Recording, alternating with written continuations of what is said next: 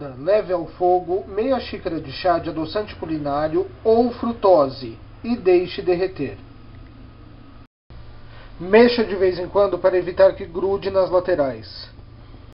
Caso necessário, acrescente algumas gotas de água para evitar que queime. Depois de derretido, despeje o caramelo ainda quente na forma.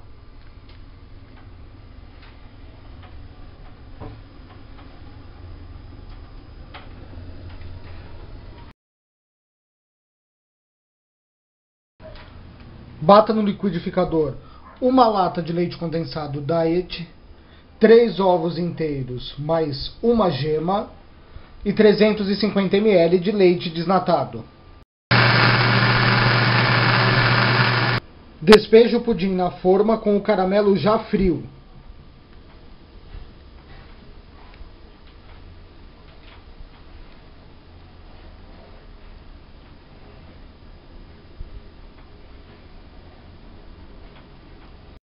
Leve o pudim ao forno pré-aquecido por aproximadamente 40 minutos, ou até que se espete um palito e ele saia limpo. Depois do pudim frio e desenformado, cubra com um pouco mais de calda.